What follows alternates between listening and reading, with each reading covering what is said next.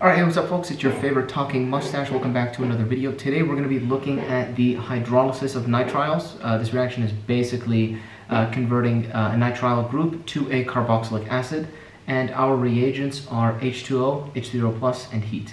Format of this video is a little bit different. I'm using a writing tablet instead of a whiteboard. I'm going to see what works best. I forgot to get my tea. Give me a minute. So this reaction isn't particularly difficult. The reagents are simple. It's water, H3O+, or some sort of source of H+, and heat. So let's get started. So we're going to start off over here with our nitrile. And what's going to happen is we're going to have the lone pair of electrons on the nitrogen remove or attack one of the hydrogens on the H3O+. So we're going to attack, and this bond right here is going to break and collapse towards the oxygen. This is reversible, but essentially what we're going to end up with is our protonated nitrile over here. Okay? Now, our protonated nitrile will undergo resonance. You don't always have to show this, but I'm showing it here as a proof of concept.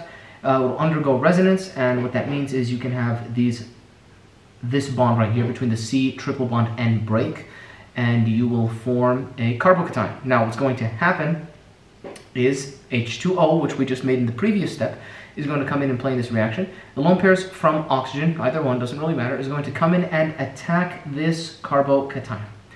When that happens, you're going to form the following. At this point, what's going to happen is we're going to have another water molecule come in, and it's going to remove one of these hydrogens on our protonated hydroxyl group. So the OH2 group, that OH2 plus group that just formed, we're going to remove one of those hydrogens. How do we do that?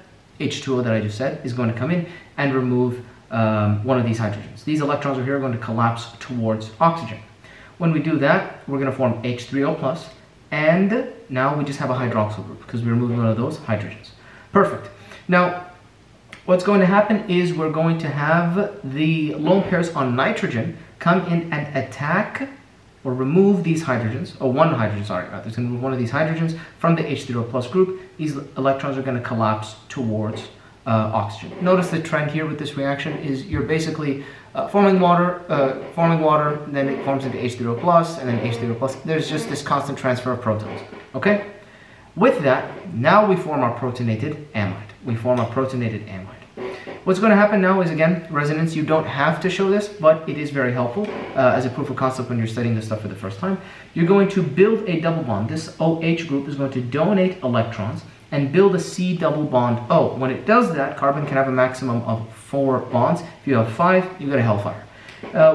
What we're going to do is we're going to break this C double bond N, and the lone pairs are going to collapse towards nitrogen.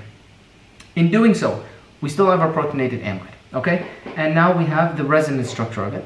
What's going to happen is now H2O will come in. H2O is going to do what? It's going to come in and attack this carbon atom. When it does that, you're going to break the C double bond O. You're going to break the C double bond O. Electrons collapse towards oxygen. I'm repeating myself here, but at this point you guys get how this mechanism works, or how mechanisms in general work.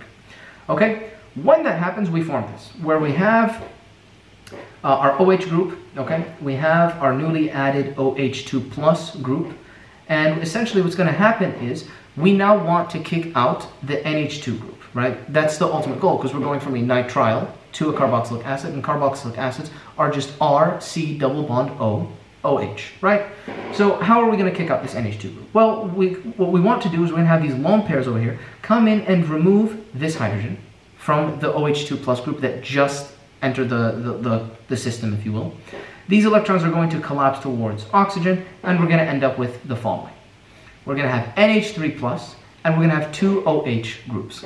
Now, to kick out NH3+, either one of these OH groups can build a double bond, so up to you. I'm going to choose this one up here. You're going to build a double bond between C and OH, then you're going to kick out NH3. When you do that, you're basically going to have this protonated carboxylic acid group, or protonated carbonyl of the carboxylic acid rather. To remove this, we're basically at the carboxylic acid. All we need to do is remove this hydrogen over here. To remove that hydrogen, we're going to have our NH3 that we just kicked out come in and attack. It's going to take the lone pairs on nitrogen are going to come in and attack, take this hydrogen. These electrons are going to collapse towards this the oxygen of the carbonyl. Bada bing, bada boom. We form our carboxylic acid and NH4+. As you can see, not a very difficult mechanism. Very straightforward. Your reagents are just H2O, H3O+, and heat. Rewatch this video a couple times and you'll do just well. Good luck, people.